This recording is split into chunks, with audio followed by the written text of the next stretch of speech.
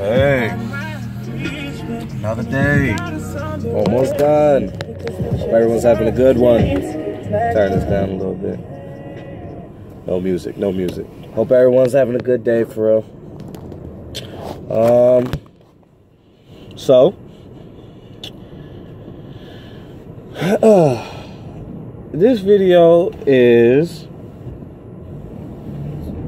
I'm gonna title this one, Yes, We're Still Here. Yeah, I'm gonna title this one, Yes, We're Still Here. I'm gonna title this one that because of this. So, wait, I just dropped off the group. Waiting for them. I was just looking up videos on YouTube. Ran across Muhammad Ali debating Sly Stone and some politician, I don't know. So they went on a show back in like the 70s, and they were, you know, having their debates and stuff like that. So I watched that video, and then I came across another video with Malcolm X speaking, Malcolm X and James Baldwin speaking. Just in case you don't know who James Baldwin is, he's what's the word I'm looking for? He's an author. He spoke on social issues, obviously dealing with race and class, sexuality. He spoke about different social issues that affected America, so to speak. So, actually, in case you still don't have an idea who he is, there was a movie that came out a few years back, or even like a year or two ago, called "I Am Not Your Negro." That he was the one that was in the trailer. That's James Baldwin. So, and I still haven't watched it. I need to watch that. Now I'm thinking about it. Anyway, so, you know, I'm watching the video, you know, just, you know, getting some insight on things and just, you know, thinking about things that are going on even in today's world. And I'm looking through the comments. I check out the comments, and I can't help, I keep seeing the same general consensus. Like, oh, where are all these intellectual brothers at? Or where are all these conversations at? Too bad we live in a world today where they're not there anymore. Too bad people don't sit down and have these conversations anymore. The intelligence of today, of the majority today, is a fraction of what it used to be. And yada, yada, yada, yada, yada. It's essentially the same jargon throughout the whole comment section. So, I run across one comment because I'm looking at all this, and I'm like, sometimes I feel that way too. Sometimes I wonder, you know, and I broaden that aspect, and I'll get into that in a second. But I ran across one comment that just gave me peace of mind when it came to the topic. So, I find myself wondering at times, you know, dang, like, where is the intelligence? I mean, excuse me, the intellect. You know, where is the, because, you know, we want to see that as the, we get so much crap shoveled in our face, shoveled in our views of the things, and just so much crap we take in our psyche and stuff like that, you know, just taking into our spirit and our mental states and stuff like that. And it's like, I sometimes find myself wondering, like, well, dang, where is all the good brothers, the good sisters, you know?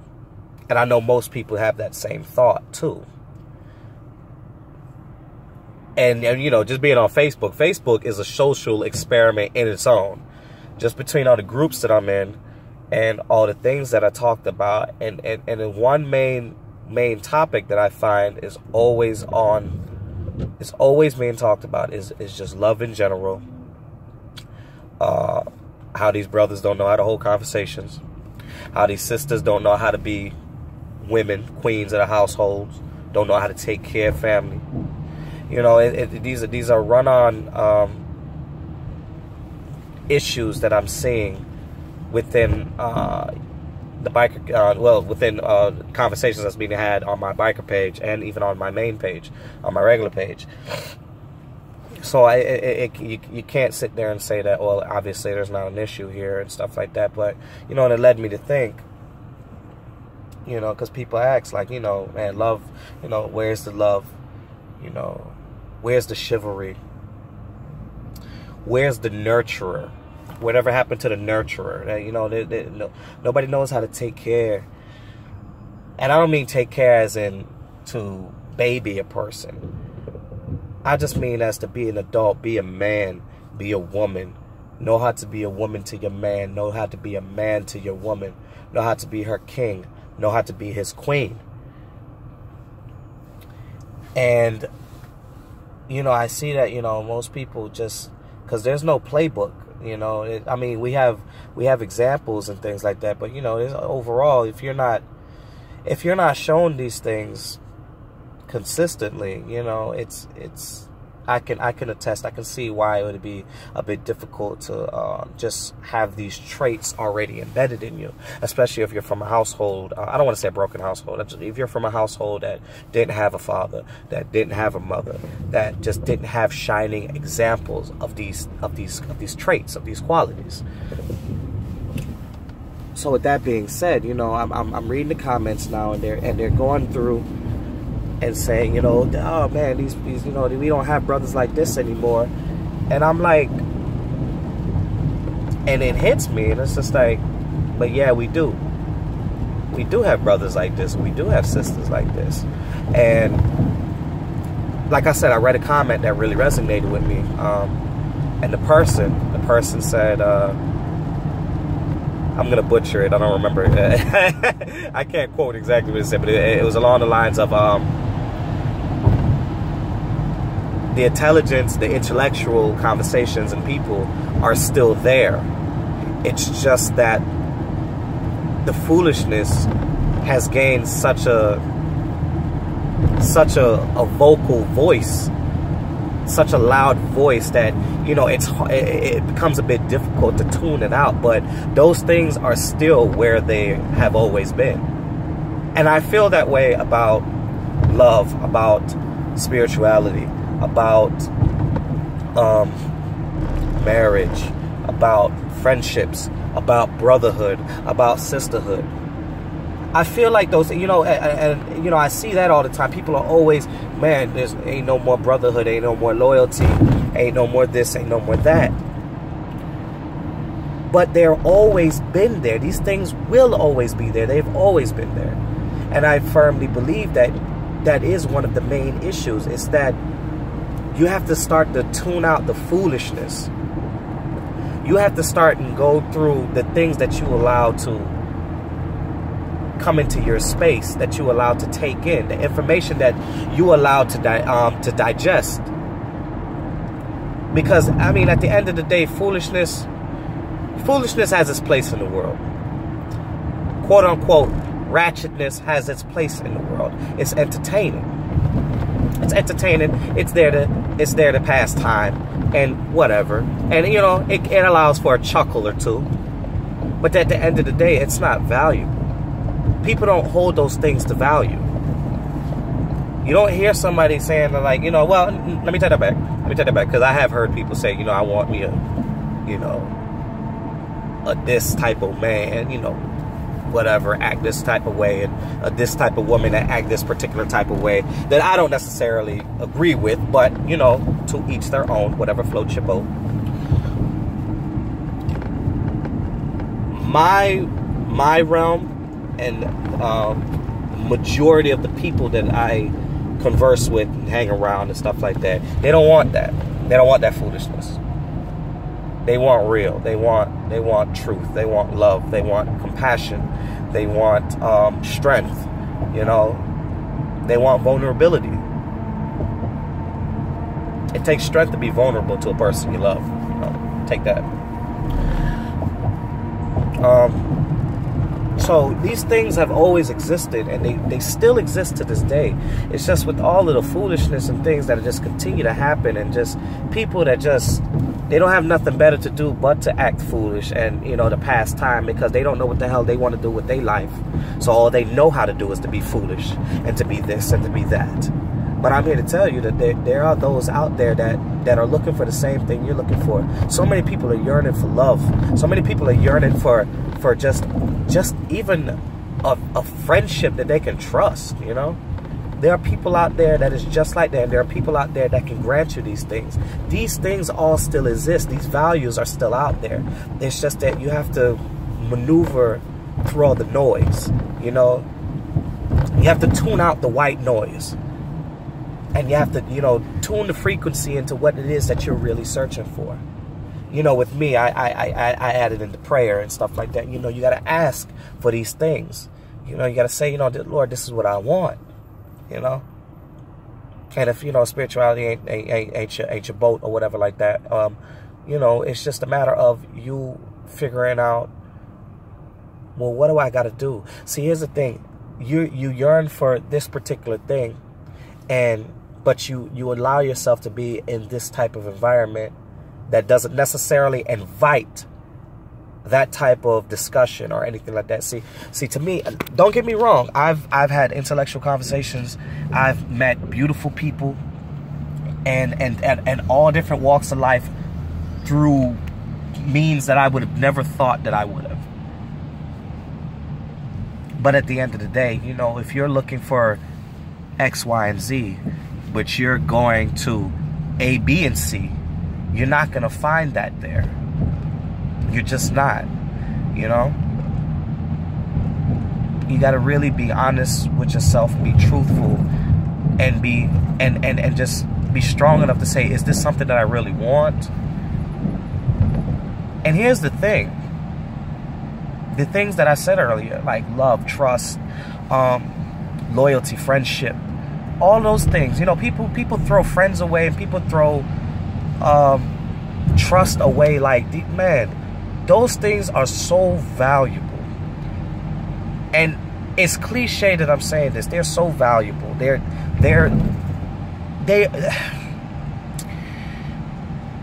People get upset when they don't find these things in their everyday walks of life. People get upset when, you know, a person that they were dealing with, they thought that it was there, but it wasn't. Or that person wasn't ready, or just they weren't ready for it. And they throw it away and get upset that they can't find it a week later with somebody else, or a month later, or a year later, or 5 years later. That's because these things are a rarity. They are. But just because something is rare does not mean it doesn't exist. You understand?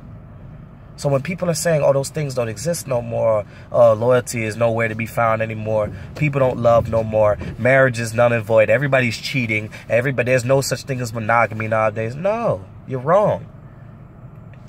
Don't get me wrong. I feel like that some days too. Because I'd be like, gosh, dang, I'd be hearing stories. I'm like, y'all been married for how long? And you did this and what? Or you been friends with this person this long and I'm just listening, like, and you talking that type of ish behind their back? Like, wow, okay. Where is the love? Where is the loyalty? But it still exists, man. Like, you know, you're not walking around finding pieces of gold. Anytime you step at the house, you don't see a piece of gold just sitting in the grass or something like that, right? That would make it quite common. But gold is valuable. It's not common. You know, diamonds, you know, all of that. You know, it's these things that hold value, or whatever it is that you hold value, you're never going to find a lot of. And it's the same thing with these principles. You're not going to find a lot of truth and loyalty and love and intellectualness. You're not going to find a lot of it. What you will find a lot of is foolishness, is ignorance, willful ignorance. That's a big one too, because there are those that are not willfully ignorant. There are those that truly just don't know. And there's nothing wrong with that. They just need to be taught.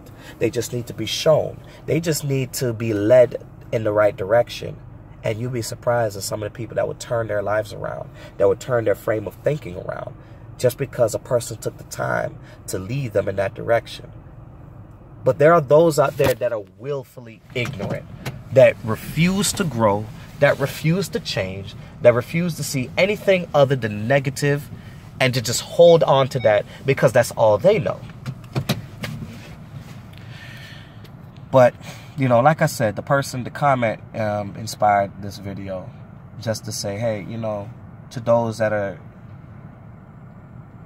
searching for answers, to those that are yearning for certain qualities and things like that, wherever you are in life, you know, those things exist, man. They really do. I tell people all the time, anytime I pick guests up or anytime I run into people, and just I can spark. I tend to be quiet. I can be an introvert, but I can spark up conversation because if I don't know you, I won't really talk to you. Most people on set know that, you know. But I can once I open up, once I can talk, I can hold conversation with almost anybody. So, you know, just the amount of people that I've spoken with over the years and seen, you know, marriages that have lasted double digits, 50 years, 40 years, all that type of stuff. Seen people that lost friends just to gain new friends, and friends that the friends that they deserve. Seen people that had fallen out that come back weeks, months, years later to rekindle or just to fix friendships or whatever it is, and things like that. These things do exist, man. It's just a matter of, you know, you as a person, are you willing to tune out the foolishness? Are you willing to tune out the entertainment? Because most of us just want to be entertained. You know, you want to look for love, but you want to be entertained in the meantime. You want to look for brotherhood and all that type stuff, but you want to entertain foolishness, you know, and be around those that don't promote that type of thing. You want to be spiritual. You want to grow in your spirituality, but you still want to be entertained with the foolishness. So, you know, you don't read your Bible, you don't go to church, you don't listen to gospel, you know. Ooh, I felt that one. I'm talking about myself there. Anyway, no, it's these things all still exist. There are those out there that'll rock your world and stuff like that, but it's just you're too busy looking at homeboy that got on whatever he's wearing, homegirl that's shaking whatever she got. And when your soul yearns for something, you're gonna always feel empty until that feeling, until whatever it is that you're yearning for is either replenished or that void is filled. There are those that aren't looking for those things, and this video ain't for you. You know, but yeah, just a quick vid, just some thoughts. Just, hey, to those that, you know, just wondering, you know, when you're gonna find love, you know, when you're gonna be at peace and find the truthful people and stuff like that. You know, these things are out there waiting to be found, and waiting to be led to. Because sometimes, you know, depending on your walk in life, you can yearn for something and you can search. I mean, just like you can dig up, I don't care how many holes and still not find gold. But you could just be in a group, be walking around, just so happen to be in the area and just so happen to find gold on the ground. It just depends on your walk in life, you know. So sometimes these things are not to be found by you. Sometimes you are to be led to these things. And when you figure out that that's where you are, that's your path, you got to be patient. And you got to work on yourself in the meantime. Because when the time comes for you to obtain what it is that your soul is yearning for, you need to be ready to accept it. And you know, some of us aren't. Some of us, we claim we want good, but don't know how to be good, don't know how to appreciate good. You understand? So you could be a good person and you could be this, you could be that, but if you still got such and such traits to where a person of moral high standards and they're trustworthy and they're loyal and they expect a certain type of behavior from you, but you want to reap the benefits from them, but you're not willing to give out the same that they're giving you, you weren't ready. you haven't grown. And there's nothing wrong with that, because everybody is at different walks in their life. You just have to be minded. It's one big thing. Don't play victim, and don't play dumb, and don't act like you didn't make mistakes and all this type of stuff. Always be, if you cannot be honest with anybody else, you have to be honest with yourself. Don't manipulate yourself. Don't be that person. Be that person that, if anything, you can look in the mirror and tell yourself the truth. You understand? Because these things still exist. And if you had them before and you lost it, think about what caused you to lose it, and think about what you have to do to regain it, or when it comes back around in a new form, hold on to it. Okay? And that's intellect. That's love. That's intelligence. That's trust, loyalty, all those good things that you can think of. All those good qualities that you want in a man or a woman or a friend or yourself that hold value, you know, they take time. And they're not going to be found everywhere. So, all right? But they still exist. They do. Regardless of what you see on TMZ, TV, whatever, internet, Facebook, whatever, you know, it's just so much foolishness. It's so easy to find foolishness, man, but it takes a little bit more fine tuning. Well, it's easy to find it's easy to find intellectual stuff too on the internet, but y'all know the point I'm making. So that's it. That's all. That's it. Just a couple of thoughts. So, check out the channel, Mega M143. Like I said, if you're not on my Facebook and somehow you ran across this video, you'll see my name there. Or if you just don't ever feel like, you know, going back and looking through my timeline and stuff like that, you can just go to my channel on YouTube. I ain't popular, so don't be looking at it and be like, dang, he only got like 10 subscribers, so what, Negro? Bye.